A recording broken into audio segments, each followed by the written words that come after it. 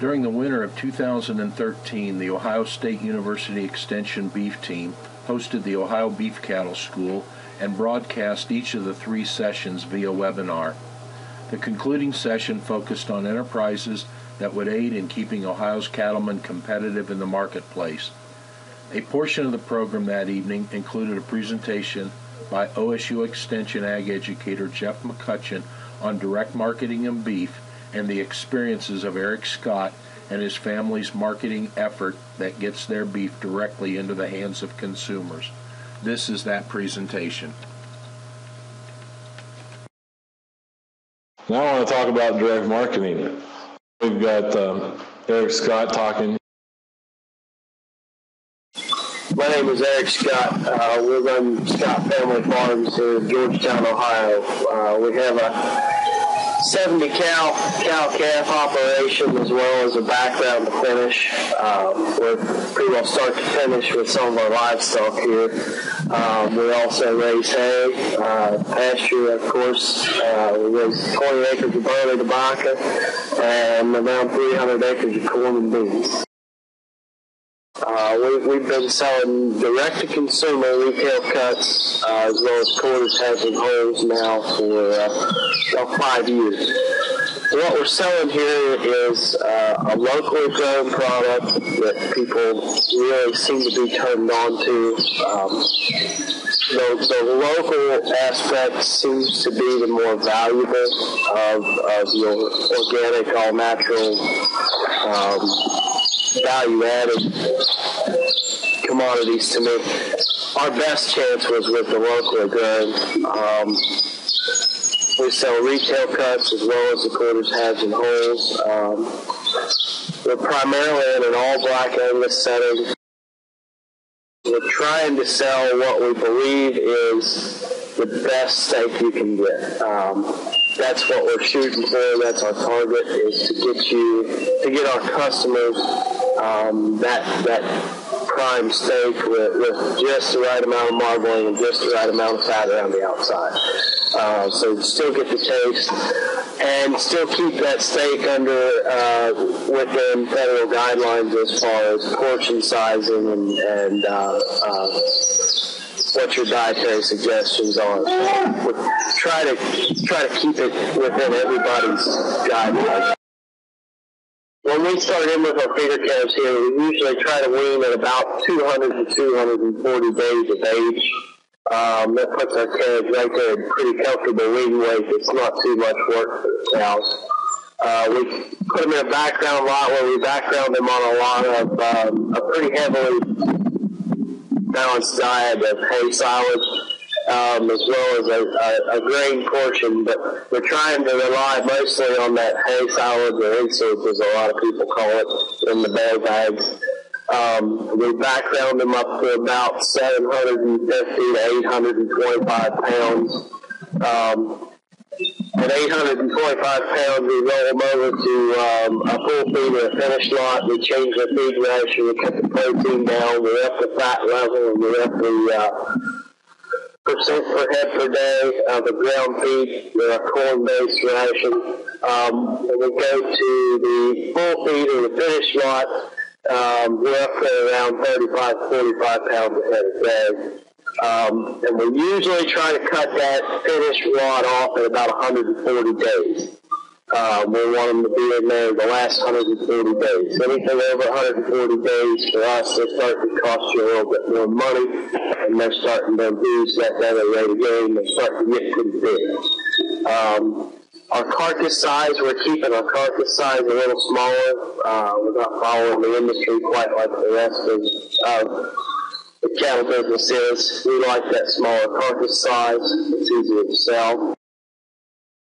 As far as packing, we have 2 packing houses. We work with Manning's Packing in Sardinia. We work with R&C Packing in Gallipolis.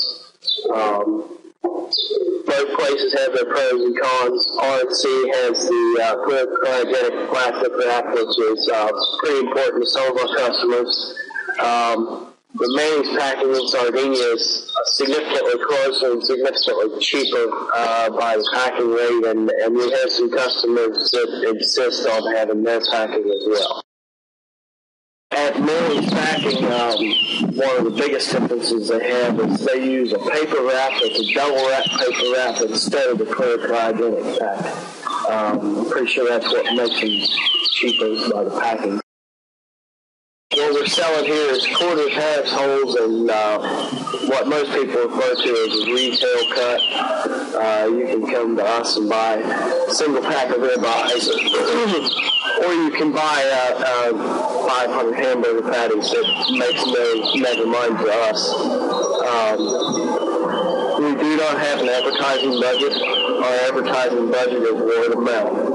That's the only way we sell, or we gain customers. And we have customers from the Indiana-Ohio line to Columbus to Maysville, Kentucky. So our reach is getting broader every day. This thing started out significantly smaller than that in my head, and it has ballooned into something pretty large. The marketing aspect is going to change, hopefully. We're looking into a website and Facebook page.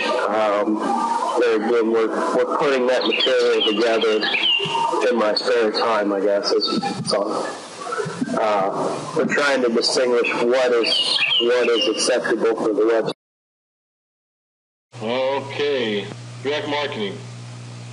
Eric talked about a lot of things and how his operation has evolved. There are lots of reasons to direct market. Consumers get a benefit. A big thing locally is they know the source. One thing we found is if people may come to you and they're kind of concerned about antibiotics, but if you talk to them how you use antibiotics to treat an animal and how you do things in an appropriate manner, and they're comfortable with the way you're raising the product, that may overcome their initial concern. They may come for desired quality. From your angle, from the farmer side, extra income. There may be a type of production like grass finishing that's not rewarded in current markets. You're not going to take a grass finished steer to the auction market and get a premium price. All right? If you do, you're going to be sorely mad at everybody involved in the process. So direct marketing is important for that. It gives you more control. You get control of the animal to almost to the table. And you can capture more of the portion of the food dollar. There are lots of items to consider. Quality of the product you're making, consistency of the quality of the product you're making. There's marketing issues, risk in keeping them longer, risk in working with consumers. There are some operations that I don't know of a person within the operation who is capable of dealing with customers on a daily basis. No offense to you guys, but, I've made the recommendation at farmers' tables that you don't work with customers, your wife needs to do that, all right? Because that's not a skill everybody has. I'm not trying to be offensive, but that's just the reality. There's extra time and labor requirements. Time in taking it to market, time in moving from market to your freezer, time in getting it out and going to farmers markets. And there's this whole level of regulation, because meat can be a hazardous product if it's not handled correctly. One thing you need to understand is regulations. There are two entities you will probably deal with: Ohio Department of Agriculture and your local health department. What kind of relationship do you have with both? Right? It's not either, it's both. For where you get the animal slaughtered, there are two types of operations. And an operation can have both licenses. Right? There's a fully inspected, where there's somebody that's inspecting the animal, making sure it is healthy, live and post-mortem. Right?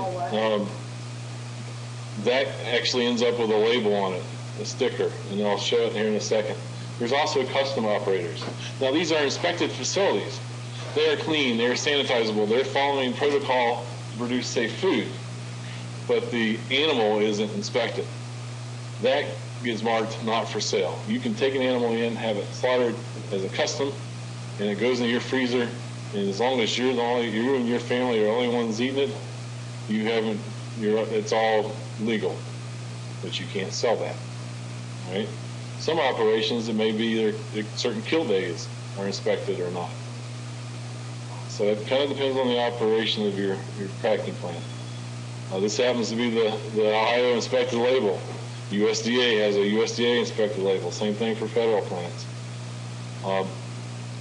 If you're selling a fully inspected meat, if they pick it up from the facility, your customers pick it up there, you put in an order, various ways to do it, then you don't need a retail license.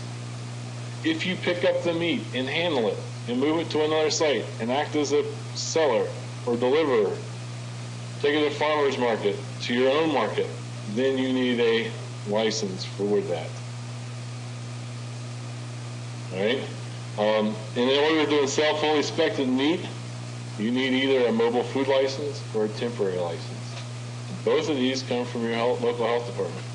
And since I am talking to more than just the people here in Monroe County, each health department has slightly different regulations. Right? Some health departments do not require mechanical refrigeration to sell at farmers markets, as long as it's in a cooler and kept to a certain temperature with ice or dry ice or whatever. That's perfectly legal. Other health departments say no, it has to be a mechanical freezer that you're plugged into an external power source. It still has to be kept to a certain temperature. That's a departmental issue. But if you have a license from one health department in the state of Ohio, it works in any county in the state of Ohio. So that's a positive thing. Here's some regulatory. If you're ODA inspection, there's a way to get a hold of them. Your health department, you're going to have to look under your own yellow pages in your county. Processor. You are now going up the food chain. A processor is key in your ability to do this. Eric mentioned he worked with two because they do things a little different ways. All right, you may find that. You may find one that's more willing to do certain types of cuts. You may find another one that packages it in a certain way. So that's a big consideration. That is a relationship you want to build and make strong, because they will get you more customers. If your customers are there picking up, they're the face they see with your product, right?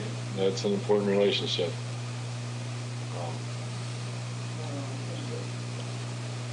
Two slides in here, and I'll go through them real quick, but every year I get a call from somebody who bought a freezer beef and tells me that they got gypped, and it was either the farmer or the processor that stole their meat, right? Because they're on their bathroom scales and they bought a 1,200-pound animal and they only have 300 pounds of meat.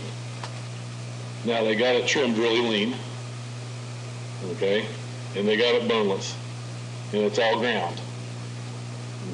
And, that works out, actually, because not everything of the live animal is edible meat. So there's two calculations: dressing percent and carcass cutting yield, as factors into how much actual edible product you're going to get. Here's some examples, and all three of these start with a 1,200-pound animal.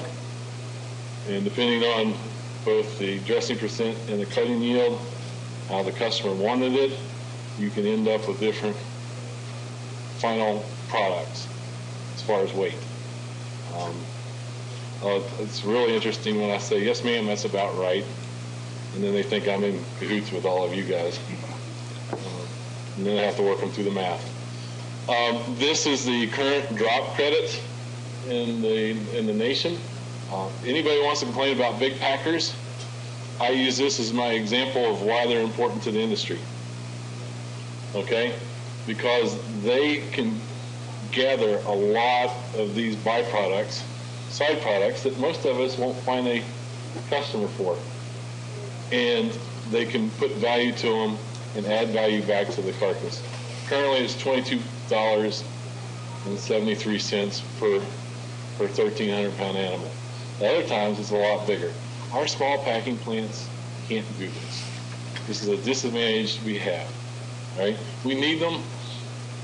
I like working with the small packers. I know a lot of great ones, but all this goes in the rendering bucket, and it's a waste product. If you can sell more of the live animal, you're going to be better off direct marketing. If you can figure out how to make hot dogs using some of this extra stuff and have it as a sellable product. I had one producer who, at a farmer's market, found a lady who liked oxtails. All right, so tell. And any animal he had going into the packing plant, he had a standing order. If the customer didn't want it, they were to cut it off and put it aside for him. And she bought them all. So he's making, $8 or $9 a head extra by working with that customer. Not every customer's going to like oxtail. But, you got to have to work to sell more. There's one dairy marketer in Canada one time said they sell everything but the moo. I don't believe that, but they were trying to. Right?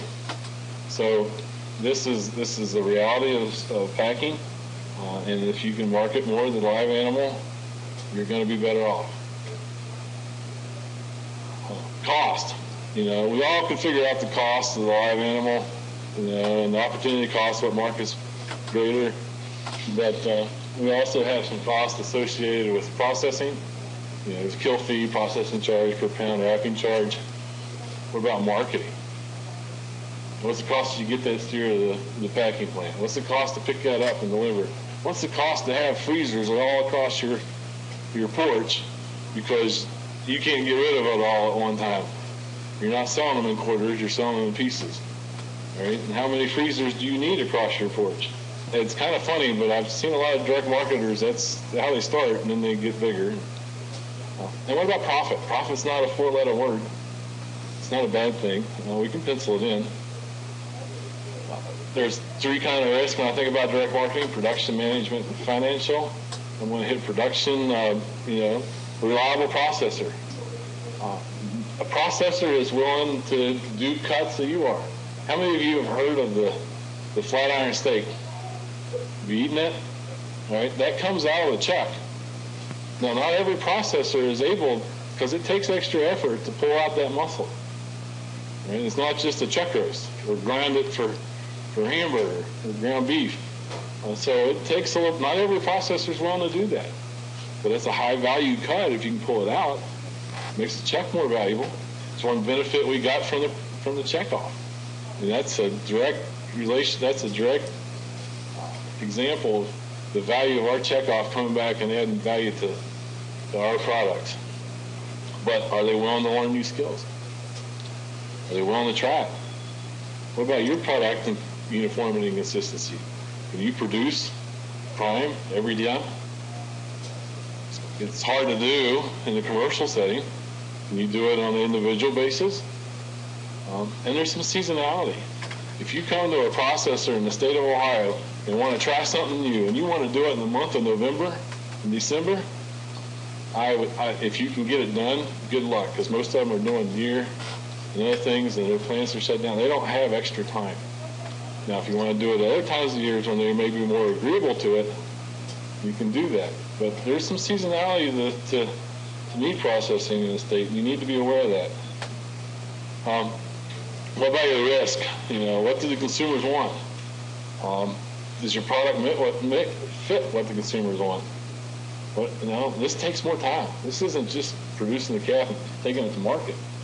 This is the extra work. This is spending time on the phone talking to people that are mad at you. That's a question. And what about traceability and liability? This happens to be a farmer, and this is actually in France. We took a tour in France. He's not a butcher. This is a farmer, and he's at a butcher shop.